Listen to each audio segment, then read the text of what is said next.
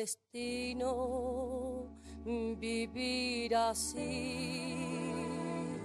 triste agonía, vivir sin ti.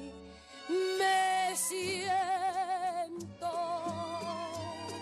perdida en este mundo y mi último fracaso será tu amor. Sé que tú no quieres ya jamás volver a estar cerca de mí, que no te importa mi manera de vivir, ni te interesa más por mí. Sé que aunque yo muera, tú jamás podrás saber lo que sentí en mi agonía de vivir lejos de ti. Llorando estoy.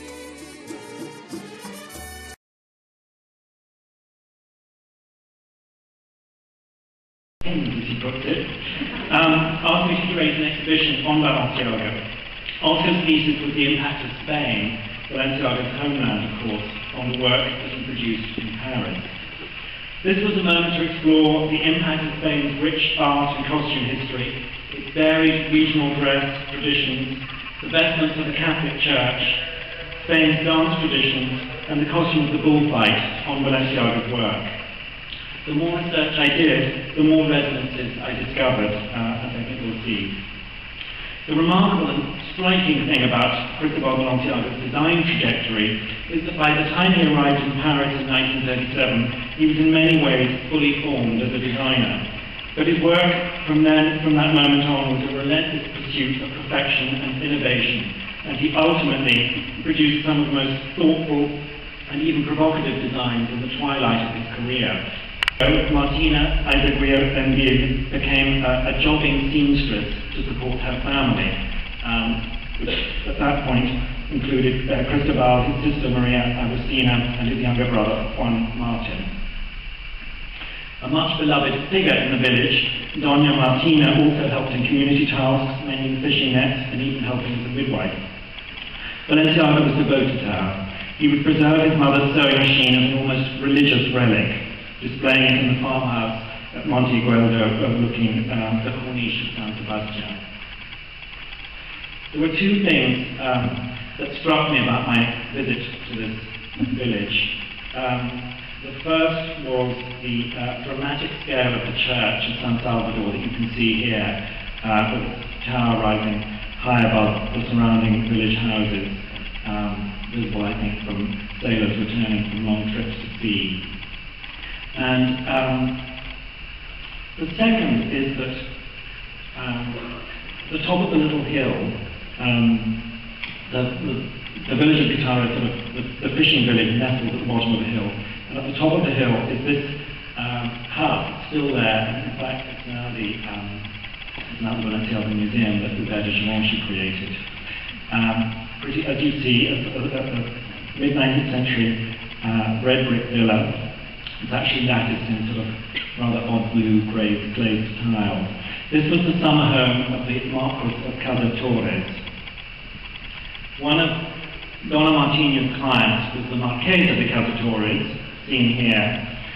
Hubert de Givenchy described to me the Viscontian scene that Balenciaga related to him, of the Marqués and her family arriving every year for the season to stay in the summer house and descending from their carriages and automobiles with their clothes covered in a film of dust.